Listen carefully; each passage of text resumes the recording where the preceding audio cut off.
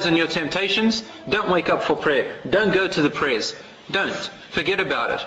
Just live a life of disbelief. Live a life of temptations and desires. Go for whatever you wish for, whatever you desire with no boundaries. And you will earn a place in Jahannam, no doubt.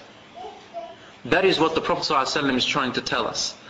Now, because he's so compassionate and so merciful, our messenger, and Allah subhanahu wa ta'ala was most merciful, He has warned us intricately and with detail and with understanding. He warned us about the things that make us enter hellfire, because Allah, God, doesn't want anyone to enter it. At the same time, He is just. So those who disobey Him cannot enter heaven with those who have obeyed Him. So you might as well just sit down and do nothing at all, and you will enter heaven with all the good people. Even you can be bad as you like. There's no justice in that.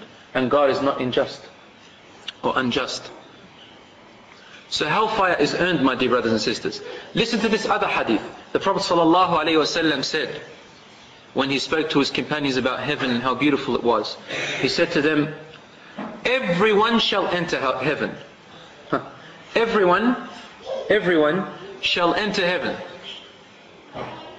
So because of the compassion of Allah and His Messenger ﷺ, they want everyone to enter heaven. So he said, everyone shall enter heaven, إِلَّا مَنْ أَبَى, except he or she who refuses, doesn't want to. Everyone will enter heaven except those who don't want to enter it. If you don't want to, you're not going to. If you want to, you will. They said, Ya Rasulullah. His companions got confused a bit. وَمَنْ يَأْبَى Ya Rasulullah. And who is it that will refuse to want to enter heaven? He said, مَنْ أَطَاعَنِي مَنْ عَصَانِي فَقَدْ أَبَى. Whoever disobeys my guidance, then they have refused. That's how we refuse. Because what is the use of a person wanting to become a doctor or an engineer or a plumber or earn a good trade or something, or want to reach something that is valuable, and just sits down and wishes for it but doesn't do anything in its path? Can you ever become what you aim for? Can you, brothers?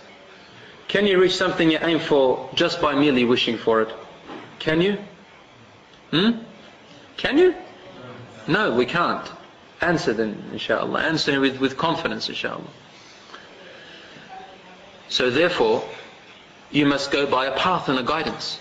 By going by the path of the Prophet ﷺ, then you want to enter heaven. By refusing him, the messenger of God, who created the heavens and hellfire, then you refuse. And you want to go to hellfire. So this is the idea. It is your choice. And the books and the information is available for you. You just need to ask. Wallahi, just ask with a sincere heart and you will get there. Within a few months, mashallah, you'll find your knowledge has exceeded all bounds and your practices are, mashallah, excellent. But it only takes your first step, your initial step. My brothers and sisters in Islam, for anybody to think that hellfire, Jahannam, is anything like the fire of this earth, then they truly do not understand anything about hellfire. Not one bit.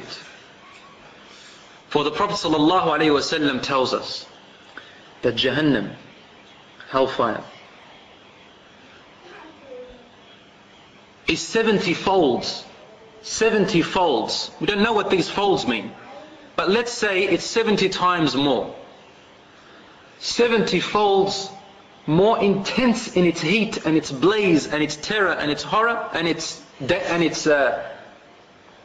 damage than the normal fire which you use on earth. Imagine any kind of intense heat on earth, my brothers and sisters. Anything. And don't just think about the fire that you light up with a match. That's just one form of fire on this earth. There is electricity, and electricity is from fire.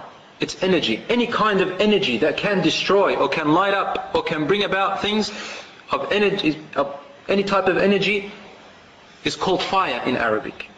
Now, the lava that erupts from volcanoes is also fire. And not just the flame that you see and the blue flame. Everyone thinks the blue flame is the most intense heat. Yes, of the normal fire that you light up. But fire means many different things. The lightning that you hear from when the thunder goes up, Allahu Akbar, the amount of damage that lightning can make, that's also fire. Heat can be so intense on earth. It also goes beyond our imagination. So Jahannam is 70 folds even more than that. And if Jahannam was just a glimpse were to be shown on earth, it'll burn the whole universe and everything in sight. The sun which you see, the sun which gives us a little bit of warmth, that is millions of kilometers away from us. If you were to come maybe 2 kilometers or 5 kilometers closer to earth, it'll burn everything. It'll burn everything. I want you to imagine being burnt, having your finger burnt only. Just put your finger over a matchstick and try to burn your finger. Obviously you won't, because that's forbidden. But anyway, imagine the intense pain that a person goes through. They say there is nothing more painful than fire burning a human being. And hellfire is 70 folds more than any intense fire on earth. So much so that one time Jibreel alayhi salam, Gabriel, and with him Israfil, another angel, they came to see the Prophet Muhammad sallallahu alaihi wasallam. And the Prophet, peace be upon him, saw Israfil with his head tucked down, and his color had changed. Then the Prophet sallallahu alaihi wasallam asked Jibreel, "Ma li ara Israfil hakadha?" Why do I see Israfil alayhi salam like that with a pale face? And Jibreel alayhi salam said, "Today Israfil has seen hellfire for the first time. And this is why you see his changed face." In fact, the Prophet ﷺ told us, when Allah created Jahannam, before He created the human beings, the angels fell down on their faces in prostration to God, out of fear. Then Allah subhanahu wa ta'ala said to them, "Lift your heads, my angels, for I have created hellfire for those who challenge me and disbelieve in me and blasphemize against me and slander me and reject me and disobey me deliberately. It is not for you." The angels then said, "Oh our Lord, we can never feel safe and secure from hellfire until we know of its inhabitants or we see them." So then Allah created the human beings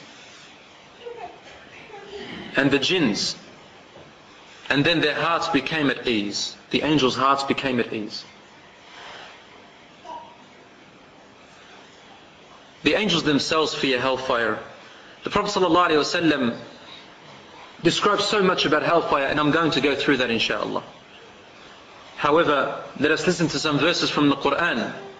Allah subhanahu wa ta'ala does not cease speaking about hellfire in the Quran, because He warns us. Like someone who is warning you from a volcanic eruption, and your house is there and you live there. They come to you and they inform you and warn you days before. You thank them for this warning. And this is our compassionate Messenger sallallahu alaihi wasallam, and this is our compassionate Lord Allah warning us from such an intense punishment on the Day of Judgment and guiding us.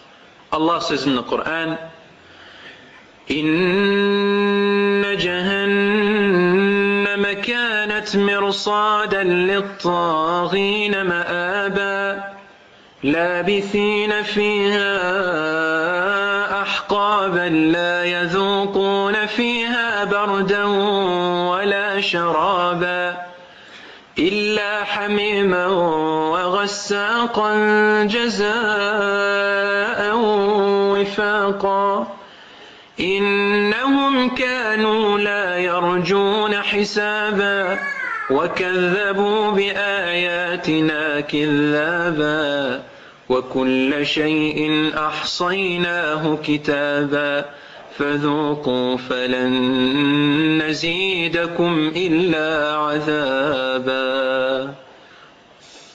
Which means, verily Jahannam is awaiting for those who are criminals against their Lord.